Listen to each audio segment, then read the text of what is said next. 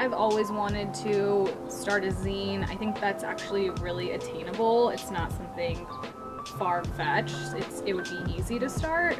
In the big scheme of things, one thing that we've talked about is hopefully, I mean, a dream would be to open a creative space where people could come and create. I could just imagine it being like a brick studio, and then there would just be supplies, photo supplies, video supplies, where people would just come create, brainstorm, just like hang out kind of.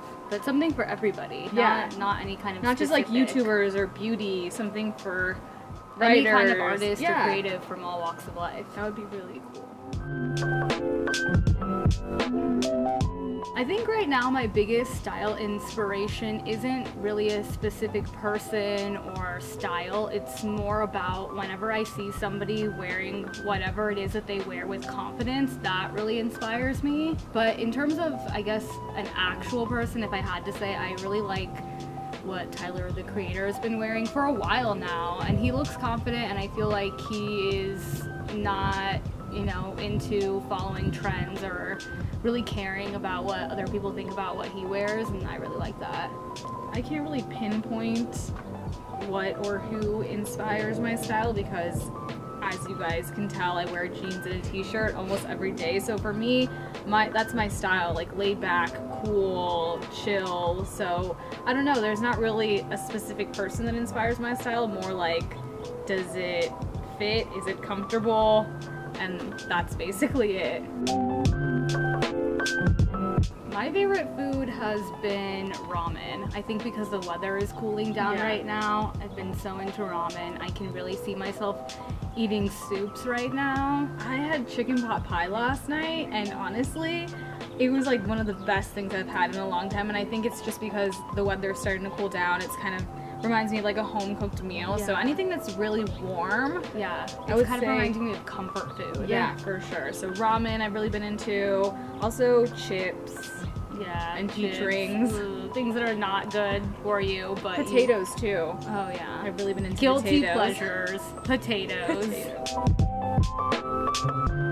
I have been watching This Is Us on NBC. It reminds me a lot, or there's some similarities to Parenthood, and when that ended, my heart was broken, so I really like it. I've started watching Transparent. I really like it. I really do like it. We both have been loving Abandoned on Viceland. Yes. Scream Queens, which I know some people are like, that's a teen show, but I think it's funny. I think it is funny too. Whenever I really want to laugh about something, I will watch Scream Queens.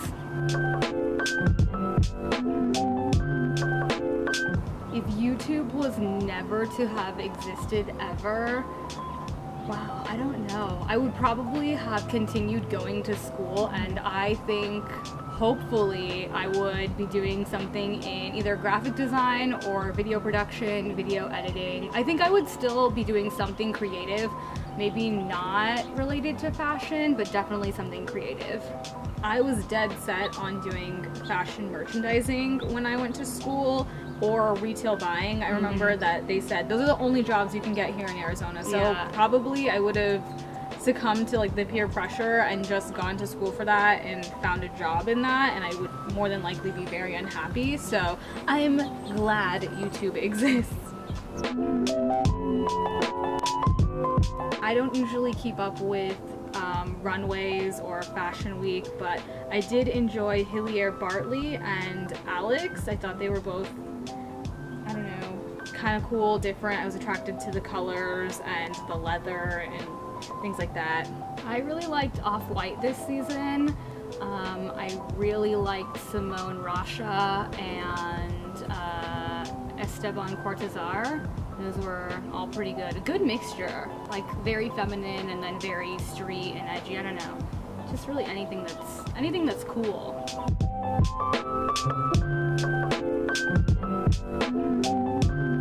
I would probably choose unable to answer any questions because I feel like a big part of learning and gaining knowledge is asking questions. So as long as I am able to ask questions, I can still share my answers, but maybe not directly through answering them. I feel like there's maybe a different way I can do that to still spread knowledge. I don't know, but I feel like I would be able to.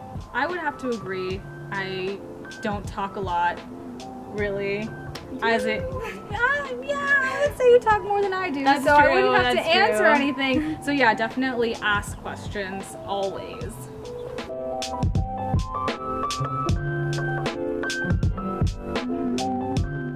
Okay, I honestly, I'm always learning. Yeah. So, right? Yeah, we're always learning. I think one thing that I've learned is that I don't have to make what is popular, or I don't have to make what I feel like people will necessarily like, and that I feel like we have a voice, and we're very lucky to be able to share that with people that enjoy watching what we make. And yeah, I feel more confident in what I make and more confident in myself. So YouTube has definitely been probably, if anything, just a huge confidence boost for me. I've learned that I shouldn't take what people say about me to heart and let it affect me. I think a part of being a YouTuber, I hate using that word to be honest, a part of making content and putting it out on the internet, social media, is having thick skin, because there are so many people out there that, not even so many people, but there will always be people out there that do not like you for whatever reason, and you can't let that bring you down or affect you, or let yourself believe that what they say about you is true when inside you know who you are, and that's all that matters. So I would say that's one of the most important lessons that I've learned here on YouTube land. Yeah.